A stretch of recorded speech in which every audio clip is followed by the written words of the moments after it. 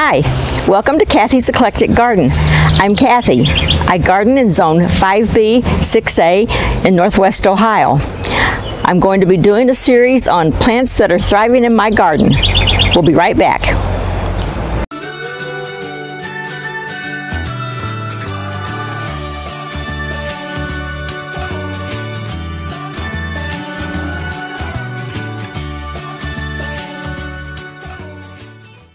Today we are going to talk about one of my favorite plants in my garden.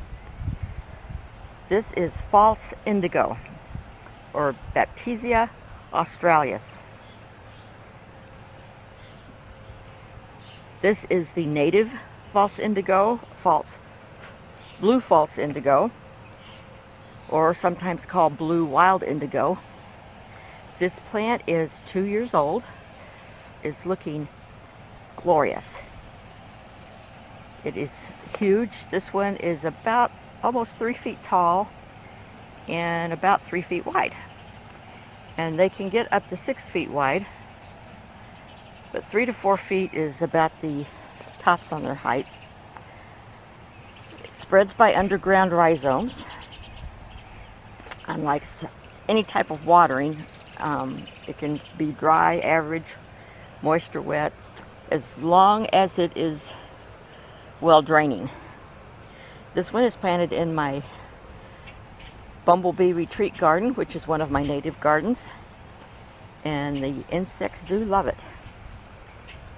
It prefers a little more acidic soil, so I have to put some soil acidifier on this one a couple of times a season to keep the soil the right pH.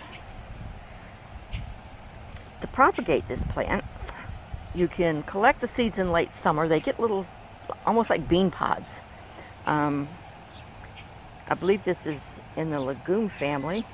It's herbaceous perennial. And you can collect the seeds and plant these wherever you want, but sometimes they don't come up for maybe years later.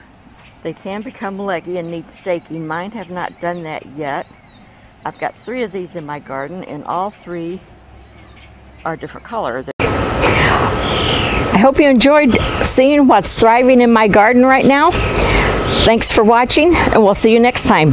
Bye-bye.